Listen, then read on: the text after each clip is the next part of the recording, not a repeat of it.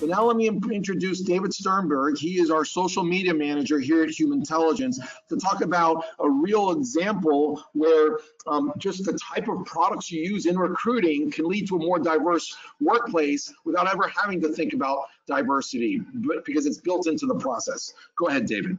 Hi, everybody. I'm going to be tackling diversity of gender specifically today, and I wanted to address what Juan just said about offering inclusivity leading to diversity. So if you're offering an inclusive environment, you're going to have people coming in that want to stay. A great example of that is when you're taking data from possible candidates and you have them fill out their gender, race, etc. If you're only offering a male and female binary system for somebody checking off their gender, that would automatically be a problem to me, and I really would not give that company a lot of thought in staying there. Juan also just mentioned millennials possibly leaving after they join. That's just unappealing to me and shows that the company is outdated and on the wrong side of history. Now, after you offer those options to have different boxes to check off, you have to show that you're not just offering them to have them, that you actually care about them. Validate the people and the choices that they pick.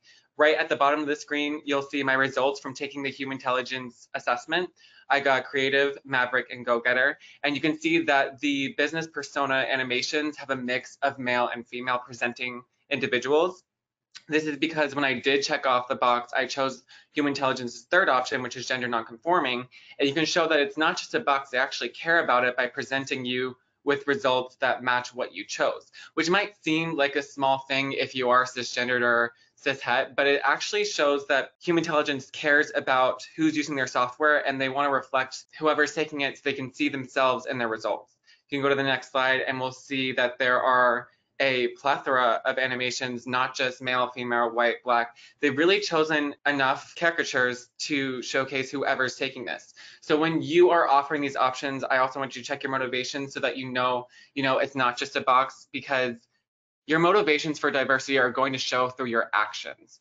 A great way to show this through actions is by asking questions when necessary. So if you do have an employee that chose a third gender option that you're not familiar with, ask them a question about it specifically, ask them their pronouns.